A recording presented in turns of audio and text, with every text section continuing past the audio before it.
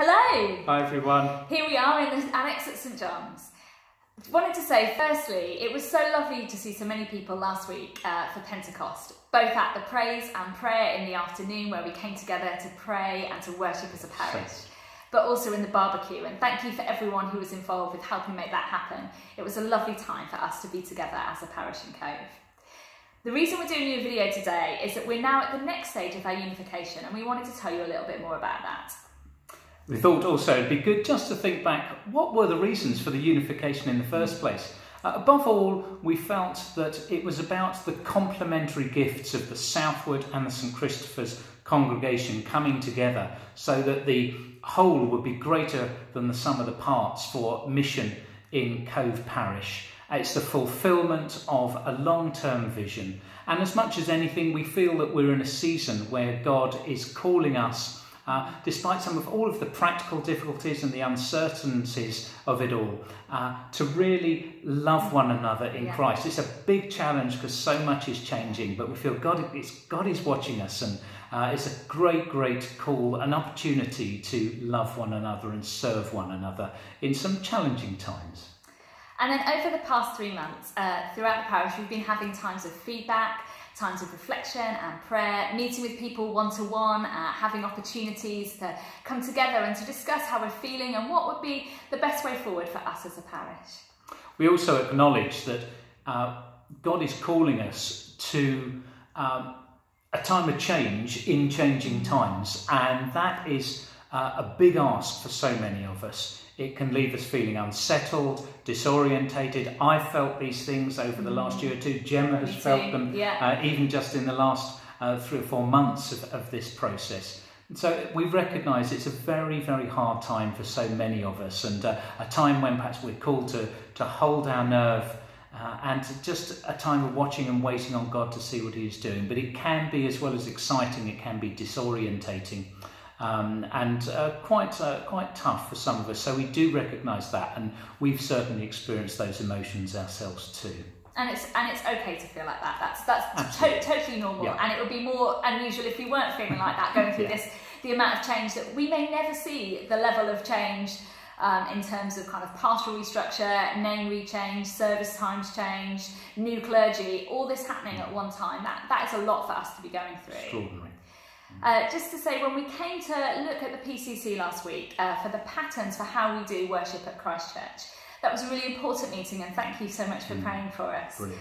We wanted to find a pattern where all services and all styles would be able to thrive. That's really important for us.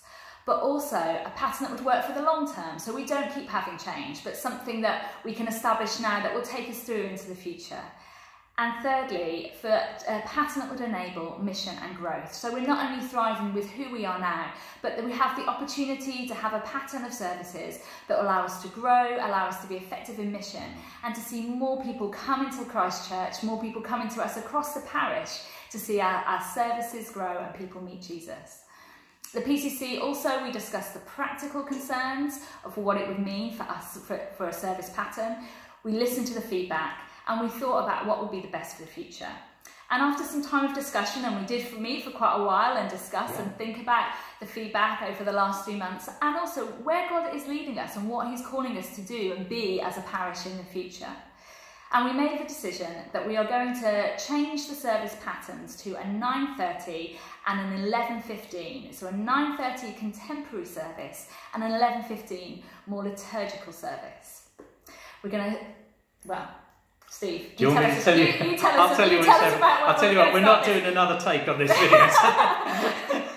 We're going to launch the new service pattern, the 9:30 and the 11:15 on a Sunday morning at Christ Church on Sunday the 21st of July. So we really hope that you can be there to support one another. Could be actually a good opportunity, like we did when we started the 9 AM and the 10:30, for different members of the congregation perhaps to come to both services to encourage one another and just enjoy that good fellowship together. But just as a one-off to go to both services if you were to do that morning. But that's Sunday the 21st of July. But we want to end on a high. Oh, but we've got one thing to say before that. Just to say that if you are involved in a rota on a Sunday, we'll be in touch with you about the practicalities of that, so you don't need to worry.